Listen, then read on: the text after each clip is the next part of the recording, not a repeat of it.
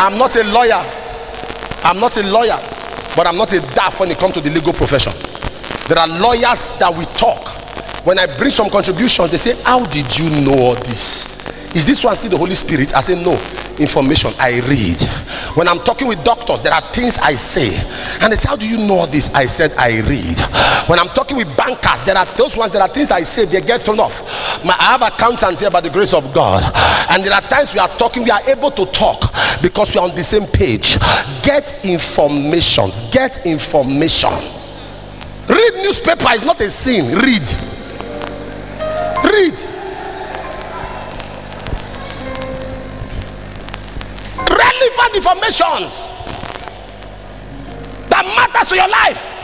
Not you carry James hardly chase and you are reading. That's why they hardly chase you. Not reason astrology, zodiac sign. See, I'm a Scorpio. No wonder scorpions are biting you. Read things that matter to your destiny. Information. The Bible says, through knowledge shall the just be delivered. He that turneth his ear from hearing the law, even his prayer shall be an abomination. An abomination. Tell somebody, get informed. Get informed. Get informed. Right knowledge settles freedom. The right knowledge settles freedom. The right knowledge settles liberty. The right knowledge settles emancipation. The right knowledge. Am I communicating here? Tell somebody, get information. Tell someone, get information. Let me go further before I give you 2 points and then I'll pray. The Bible says when they entered the city, when they got in there, they found gold, silver. They ate 2 gold and silver and they kept it. When they kept it, before they went to inform others, they kept it. They kept the gold. They kept the silver. It is the man that breaks the law that gets the best. Others came, but they didn't come for gold and silver. They came for food. But these guys, they broke the law. They took the gold, the choice portions. They broke the law. They took the best. When they got the gold, they got the silver. They brought others to come and take the food and the ramen. Ladies and gentlemen, if you can break out of the limitation in your family, you stand at an advantage to get the best. If you can break out of the limitation in your home, you stand at an advantage to get the best, the gold, the silver. If you can break out of the hindrance and what limited others, you stand at an advantage. Maybe no one has gotten married in your family. You will not just be the first to start it, you will get the best marriage. Maybe no one has traveled abroad. You will not be the first to travel only, you will go to the best nation. Maybe no one has handled prosperity. You will not just prosper, you will be the best. Maybe no one has gotten greatness. You will not just be great, you will be the greatest. Lift up your hands and shout hallelujah. Lepers can feed a nation.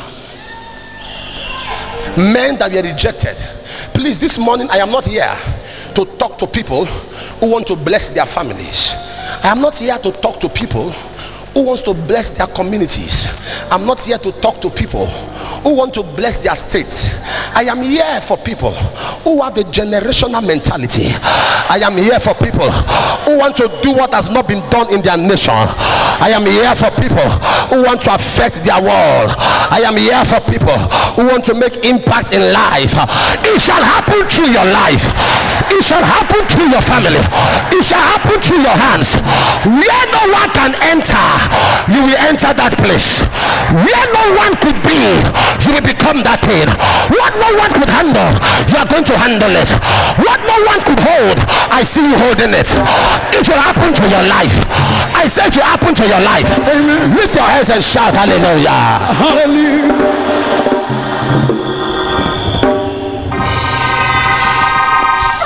Yakaparadasa.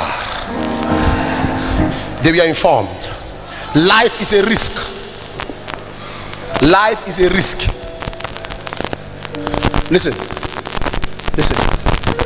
The Bible says they said to themselves, if we go to the city, we'll die. If we stay here, we'll die. Life is a risk. Until you see life as a risk, you cannot rise. It is better to die trying than to die lying down. If you will die, let death meet you on the battleground, not the comfort zone. Men who take risk always rise. The late Archbishop Benson Idahosa said, it is a risk not to take a risk. Comfortable people don't make impact. Peter was warming himself by the fire. He was warming himself in the cold. It was in that process he denied Jesus. Because men who go for comfort always lose their original identity. If comfort is your pursuit, then the best cannot be your achievement. If you want the best, you must discomfort yourself. Check any man today. How many of you know you cannot get the juice in orange until you squeeze it? Is that true? Until you squeeze orange, the juice doesn't come out. Until God squeezes you, the best does not come out. If the best must come out, God will make you uncomfortable. He will take you through process, take you through mountains, take you through high waters. He will take you to a point in life. Until you have gotten to a point in life where you can no more pray, all you are doing is worshiping. You have not seen shaking. You have lost prayer points, you have lost tongues, your tongues have given way. All you are doing is just worshiping God, knowing that there is God somewhere. Yeah, you must get to that point in your life. You don't understand? I've seen things in my life. What were the virtues in the lepers? What was the understanding they had that helped them to feed the nation? Number one, if you affect your generation, you must do the first thing they did here. The first thing the lepers did was that they capitalized on prophecy. Do you know before that time, in verse 1 and 2, Elisha just gave a prophecy that by this time tomorrow. The lepers heard it. There was no name on that prophecy. It was a general prophecy. So they personalized the prophecy. By this time tomorrow. I'm not talking to anybody, but I'm talking to somebody. By this time tomorrow. I'm not talking to everybody, but I'm talking to somebody. By this time I prophesy, you are that person that will make impact in your world. You are that person that will make impact in your family. You are that person that will make impact in your community. Lift the right shout, yes.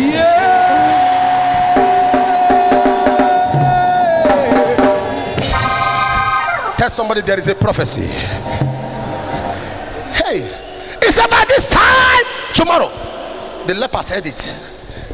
They said, no, this prophecy cannot be left standing. Does that tell you something?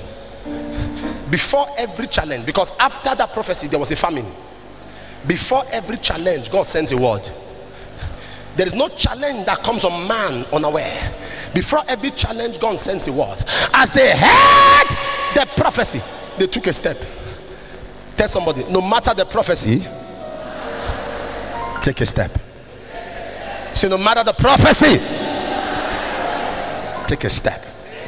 Say, no matter the prophecy. There's a prophecy on you as a young lady that you are going to get married this year. Please change your outlook. Start dressing well, preparing for the prophecy. Not say God say you are going to marry this year, then you leave yourself bad. You don't look well kept. You raise up your hand. Uzziah is coming from your armpit. Prepare well. Begin to dress well.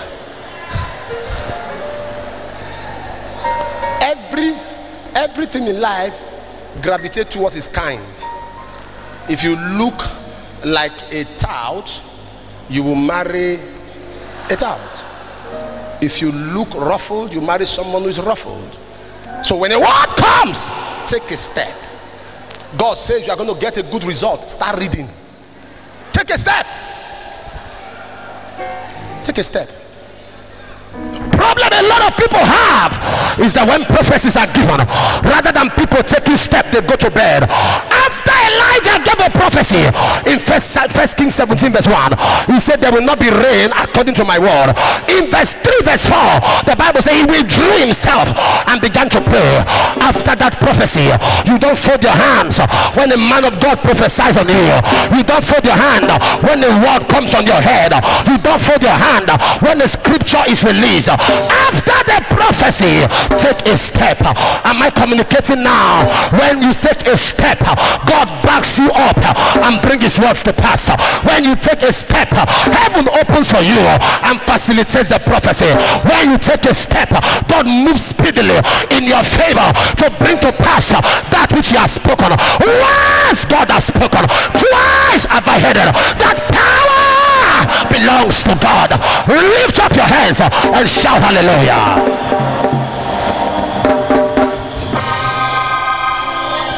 God told me, he said, if I tarry, that's God speaking. He said, if I tarry to come, if Jesus tarries to come, he said, before 2022, you would have covered the whole world. He told me, he said, by 2023, you will start afresh again. Start going round to the place you have been to. He said to me, you would have covered the world. That's a prophecy. Will I rest? I start walking with the prophecy. So for God to tell me I'll cover the world, it means longevity is guaranteed. So if I want to cover the world at that time and invariably live long, I should start walking. I should start walking. I should start walking. A prophecy comes, you don't fold your hand. God gives a prophecy about your prosperity. You get a seed and you activate. A young man in Kenya, a bishop, gave a testimony. He was struggling. Just a couple of months, I was in Uganda. He was struggling to survive. To feed was a problem. He gave a seed in that meeting, and he said as he stood on that altar to testify in Nairobi, he had given out 5 cars as a dash. Why? He activated the prophecy. When prophecies are given, you do not go to bed. You activate the prophecy. You take a step. If God has promised you a great destiny, you activate it. If God has spoken a word that you will prosper, you don't fold your hands. If you have to drop your car, you drop your car. If you have to drop your land, you drop your land. If you have to close your account, you close your account. This prophecy will not die. This prophecy must come to pass, because the Bible says, why men slept, an enemy came and sowed tares. If you go to sleep, the enemy can corrupt your prophecy. They can sow something that looks like your prophecy, but it is not your prophecy. You must activate your prophecy. You don't give up or fold your hands. Am I speaking here? As soon as Elisha spoke, these lepers capitalized on that prophecy. They had no name, they had no identity. It doesn't matter the personality. Whoever activates the prophecy become the first testifier. Whoever activates the prophecy become the first carrier. For the husbandman is the partaker of the first fruit. Lift up your hands and shout hallelujah.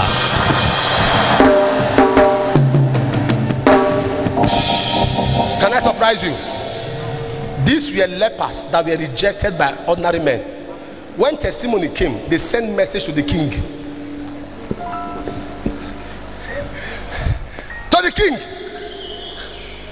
Protocols were broken. To see a governor, to see a president is hard. It is easy. Just do something abnormal, they will send for you.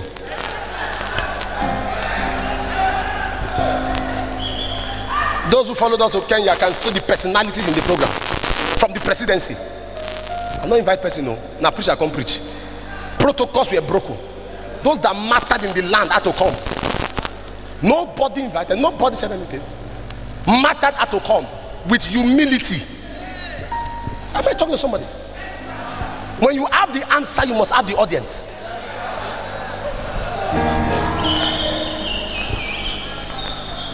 Am I communicating? I have met all kinds of people in my young life by the grace of God, by reason of the anointing. These are people that others struggle and scramble to see by reason of the anointing. I have had presidents of nations call me on the phone, and I say, please, can you call me back? I'm busy. And when they call me back, I'm still busy. When I'm busy, I'm busy. I've had presidents of African nations call me. I say, please, Mr. President, I do not take calls. Send me a text. This is a president of a nation. Why? The oil is there. If you don't come, somebody else will come. This is not pride, it is confidence.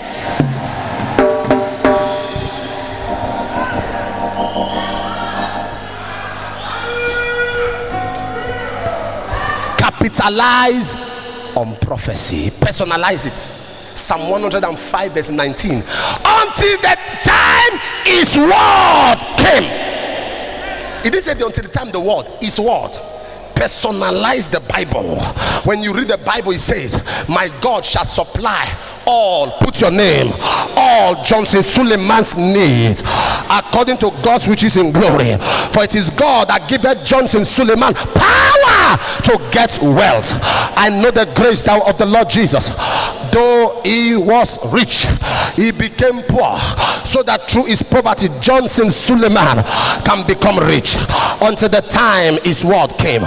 In the book of Luke chapter 5, if you read verse 4, Jesus said to all the fishermen, let down your nets, all of you, your nets, all of you.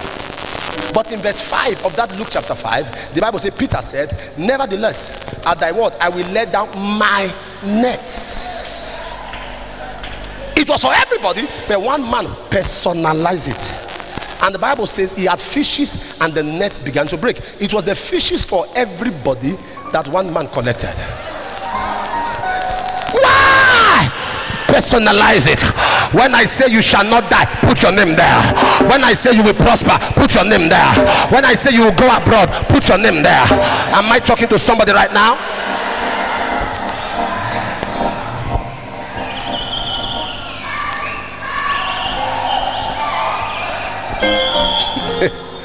Personalize it. I'm going higher. I'm unstoppable. I'm a moving train.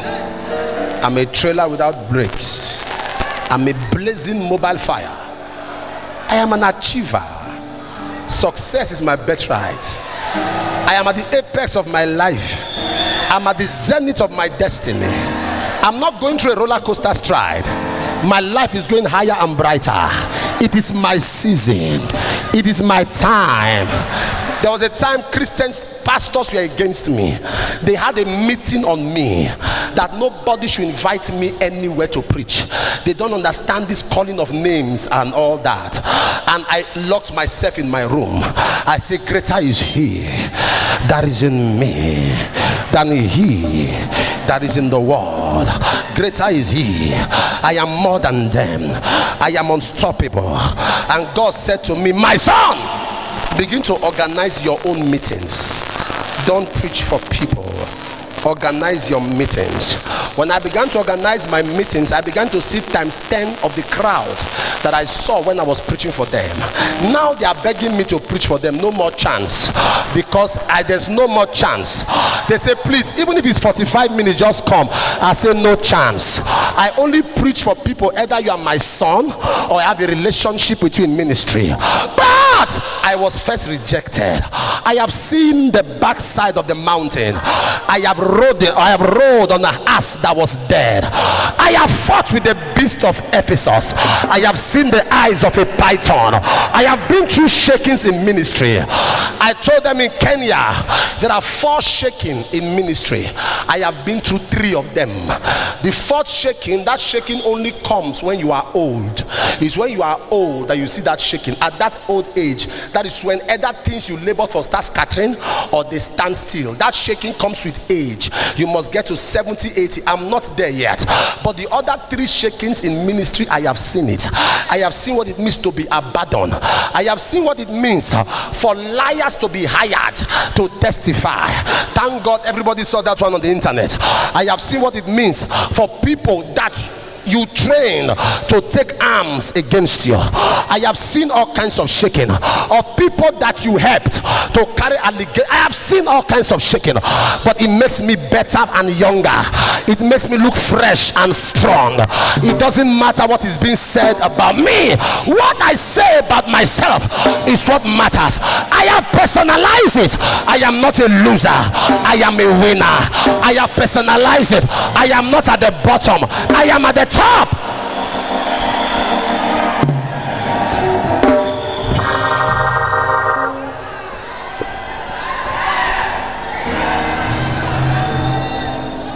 So I can speak a word from the altar. How much you personalize it is what determines. There's a prophecy, and every prophecy has space. Squeeze yourself inside. Your place in the prophecy is your space in life. Tell your neighbor, your place in the prophecy is your space in life. Say that again. Say your place in the prophecy is your space in life. Ladies and gentlemen, do you know before that prophecy there was a law that lepers can't enter the city? But when they capitalized on the prophecy, the law was yearized. The prophecy is greater than the law. The prophecy is greater than the limitation. They say nobody in your family can buy a car. A prophecy is greater than that satanic pattern. They say no one can get married. A prophecy is greater. Can I prophesy? Can I prophesy? With my eyes open, I prophesy upon your life. Every limitation in your family is broken today. I say it's broken today. It's broken today. Lift your voice and shout hallelujah.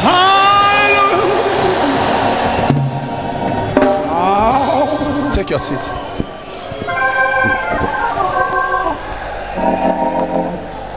Mola Kaba. You know, there are people, listen. There are people, listen to this very well, it's going to help you. There are people who have certain pattern in their family lines. Because of the fear of the pattern, they don't take steps. In our family, anybody that marries outside this tribe dies. So fear. In a family, if you attempt to travel abroad, they'll kill you. If you attempt to build a house, no sir, build a house. Nobody can kill you. Build it. Build it. Let's break some laws now. Take steps. You are too fearful. You are too fearful. Fear is a trap. Fear is a spirit. I told you the story of a group. I told you the story before of a group, a drama group that was going to present a movie. And they wore their costume because they were late, so they couldn't dress in the venue. They had to dress on the way in the car. So the vehicle that dropped them said to them, I will only drop you at the junction of the street of the church. You come down from there. And on the street of that church, the church they were going to perform was inside, but there was a church in front. That church is the first church. Then there's another church inside the street. That's where they were going. So they wore their costumes ready. As soon as they came down from the car that carried them, it started raining. So the rain was about washing up their costume. So they decided, one of them was dressed like Satan, others were dressed like demon. So they decided to enter that first church to hide because of the rain with their costume. As they entered the church from the back, the first person that saw them was the pastor. The pastor said, ladies and gentlemen, Satan has entered the church. So everybody started running. Some through the window, some through the door. People were squeezing themselves. Meanwhile, it was costume that they were wearing. Even the pastor took the mic and took off. The church was empty. Only one old woman was remaining. The old woman was remaining because she could not run. She was too old to run. So the pastor, the young man behaving like Satan, started moving towards her like Satan. He said, Mama. The woman said, oh, devil. He said, devil, I know that you know everything. Just now when they were binding you, did you hear my voice?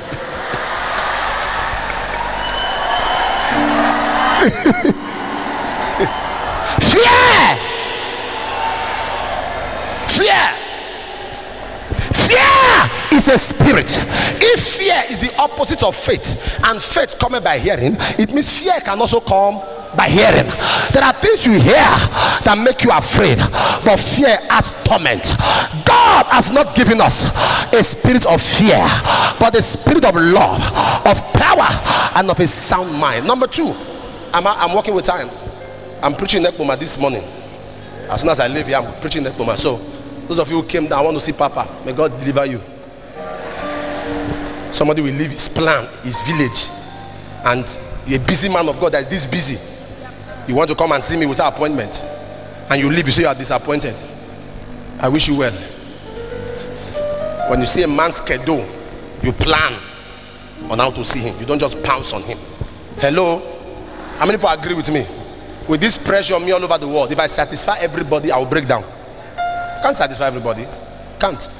If you cannot take the word, most people who are in a hurry, under pressure to see me, actually always have nothing to say. That's the truth. They come before me, they are telling stories, repeating their problem. I say, is this what you could not believe God? They have nothing to say. I'm telling you. And I'm not a man of God who doesn't want to see people. Some people here in church can tell you there are certain messages you will send me. I'll say, come. Am I correct? Because I know this is an emergency. But if you tell me I want to see you, I will not reply you. That's the truth. Because I'm under pressure. Just tell me what the matter is. I will send for you. From the issue, I will know this is not something that I can pray over the phone. Come over. Hallelujah. If you don't believe in my pastors, then you don't believe in me. That's the truth. The anointing of my life has been extended to them. So if you can't see me, see them. They'll pray for you.